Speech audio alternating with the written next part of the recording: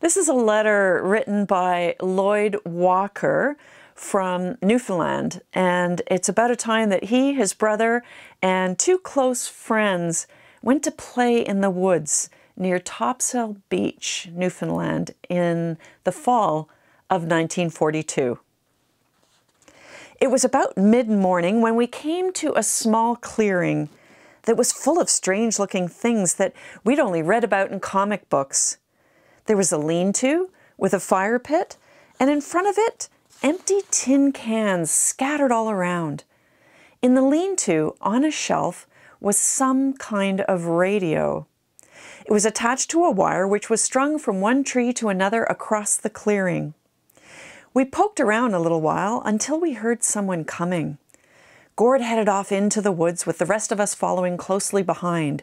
We ran until we reached a farmer's field, all out of breath. Whatever this monster was, it was close on our heels. We started running across the field, but halfway across I stopped and turned around to see where my brother Mel was. Behind Mel, I saw the stranger and his dog come out of the woods. He stopped at the edge of the field, and I had my first and last look at him. He was dressed in dark clothes, and he had a black sweater with a long neck which was rolled down. The picture of his dog by his side still comes back to me every time I see a black Labrador retriever today. The man picked up a rock and threw it at us. It hit my brother Mel on the ankle, but he was okay. I turned back around and continued to run until we jumped a fence on the other side of the field, which bordered on a dirt road. The boys flagged down a car, which got them back to Topsail Beach, where they could connect with some men in the army who were camped nearby.